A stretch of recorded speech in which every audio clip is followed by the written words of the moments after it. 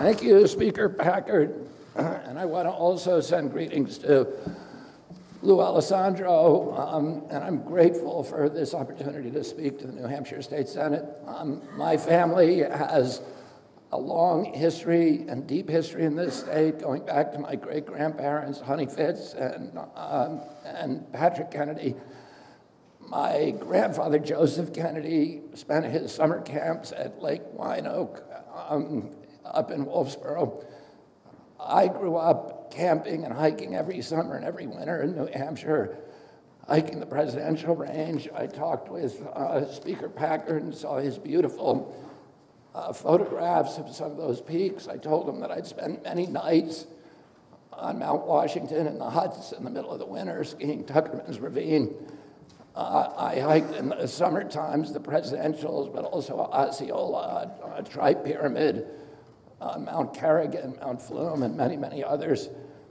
My brothers cut trails for their summer job at Waterville Valley, and I'm very proud that Tommy Corcoran named the steepest slope at Waterville after my father, who loved to ski there as well.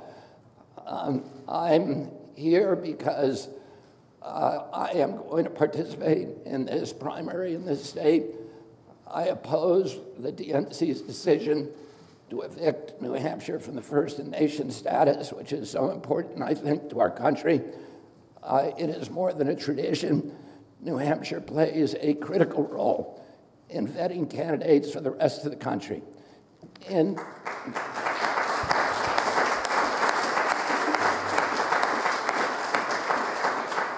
other parts of the United States, the states are content with having politicians come in with money that they've gotten from billionaires and carpet bombing the state from 30,000 feet with advertising, or staging occasionally rallies that are heavily orchestrated, where the crowds are heavily screened and they're kind of a kabuki theater of democracy.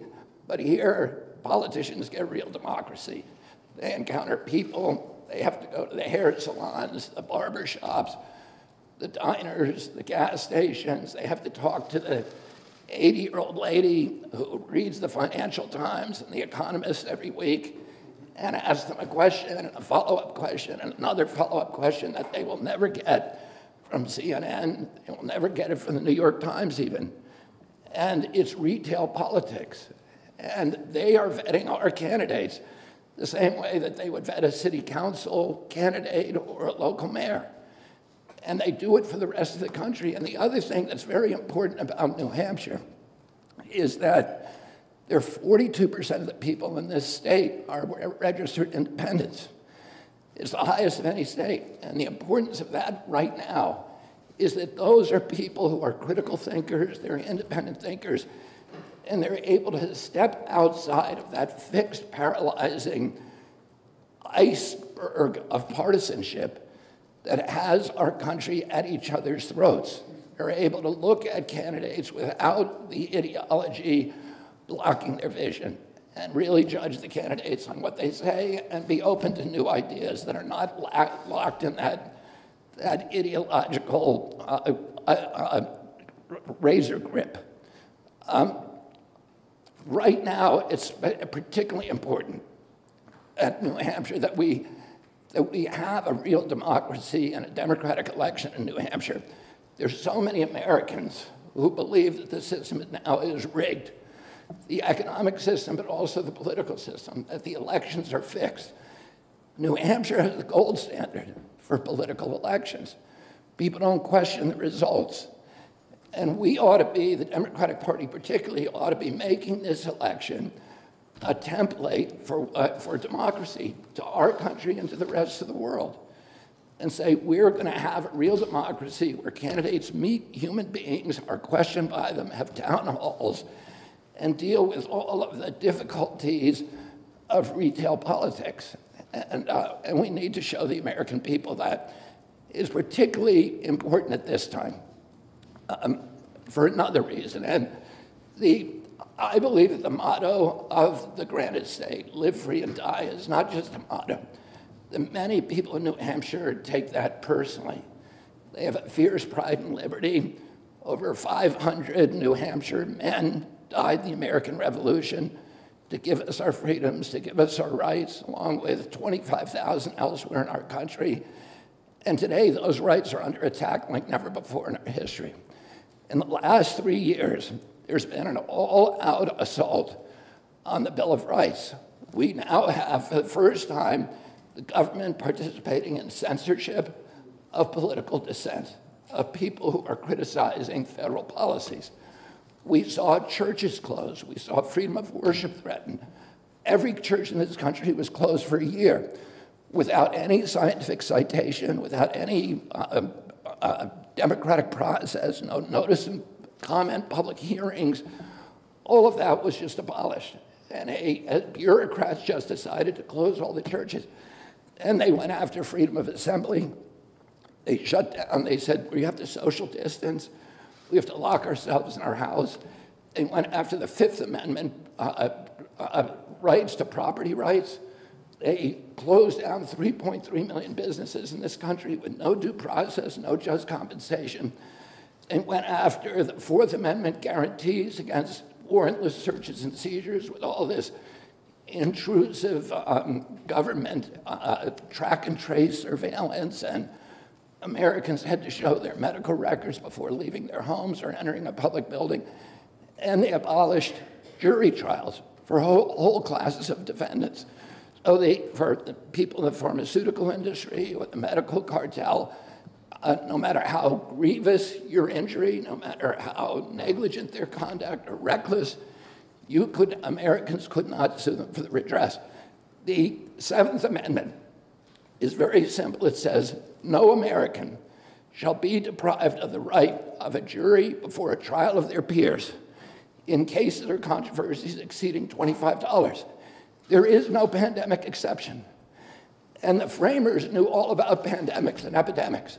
There was an epidemic, 2 epidemics during the Revolutionary War, a malaria epidemic that decimated the armies of Virginia, a smallpox epidemic that affected New Hampshire at the very time when Benedict Arnold's armies conquered Montreal, and they had to withdraw from Montreal because their troop strength was so low because of smallpox.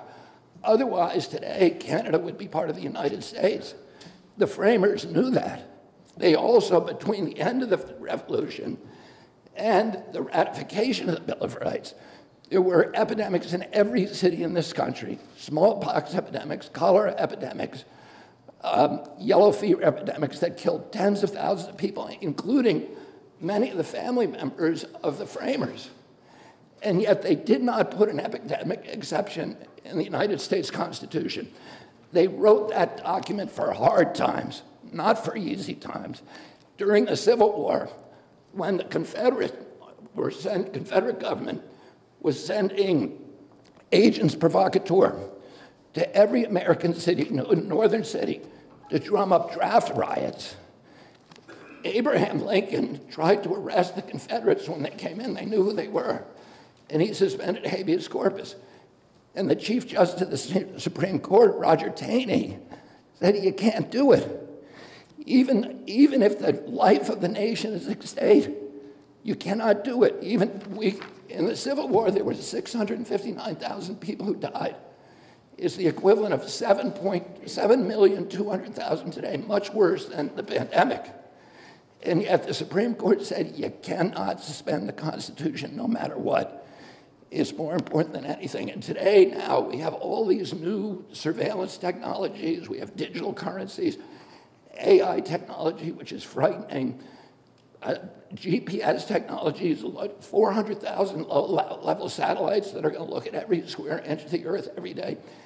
It has been the ambition of every totalitarian regime in history to control every aspect of human behavior. They've never been able to do it, but they can do it now.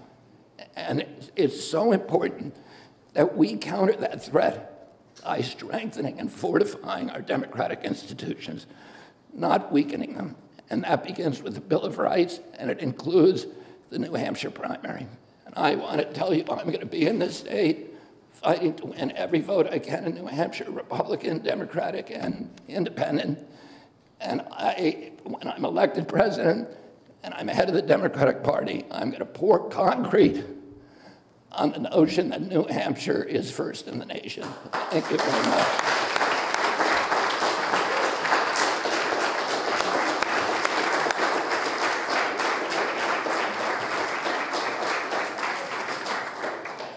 So our tradition has been, Mr. Kennedy, that all of the candidates that come here get to sign this license plate, and as a fellow outdoor enthusiast, I think you need to sign somewhere near the old man of the mountain.